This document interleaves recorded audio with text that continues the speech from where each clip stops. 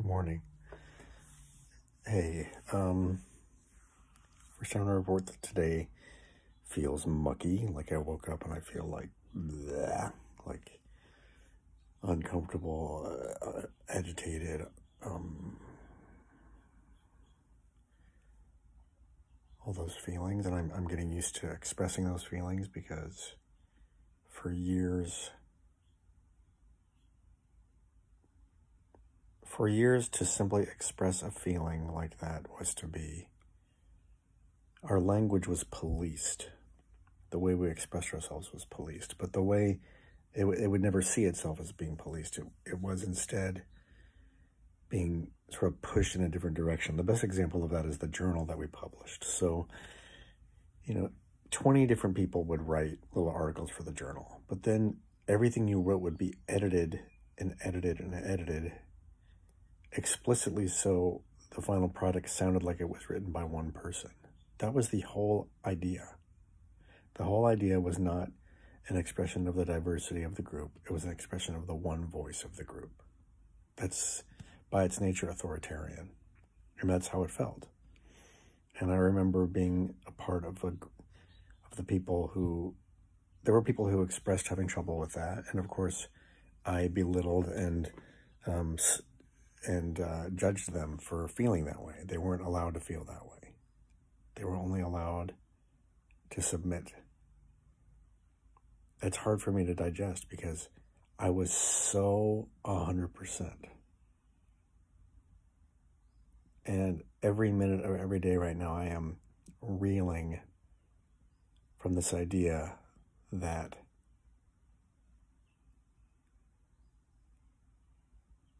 I am dismissible and erasable and replaceable, which I am. The system is set up to do that. Wow. I'm watching a lot of videos about people leaving very exclusive communities, and at least in those cases, they're explicitly excommunicated or disfellowshipped. And this one, it's just a weird feeling of like, well, why did you do that? What's the matter with you? It's so enraging. One of the things that I'm really noticing right now is reflecting on is there's a lot of really brave and beautiful community activism going on right now in light of the Black Lives Matter movement, unrest, whatever you want to call it. And there's activism going on right around the block where the Sufis live. There's a garden, there's a center, there's a really powerful trans woman who's doing a lot of important activism and posting positively. And I'm looking at the social media stuff and the marches and all this stuff, and I'm like, wow, you know what? The Sufis are completely uncooperative, absolutely uncooperative. And one of these photos, I saw one of the African-American Muslim men who's tried to work with us before, and this is the complete truth. If they don't do it exactly the Guru's way, if they don't communicate the Guru's way, he does not cooperate. He will not cooperate. And then he blames everyone else. The way he frames it is that he has a standard, and they have to meet him that way, and he acts like a snubbed little brat. What a shame. There's so much important good work to do right now, and the Sufis do great work, but they do it in an exclusionary, isolated way. I'm just so struck by the beauty of people right now and their efforts.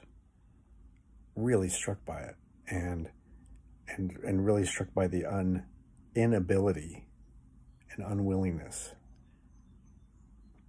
of a community that purports to be for everyone when in fact it refuses to collaborate. And I'm so relieved to be out of that environment and to feel that activism come back again. Very few of us had been voting. Now I get to vote. It's such a painful place to be in, to be that isolated.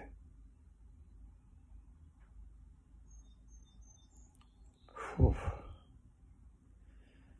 Forgive me. I might repeat these stories, but I'm telling them just to tell myself and make sense of them. And I know I'll have to do this 1,000 times. 1,000 times to do this. So I appreciate you listening.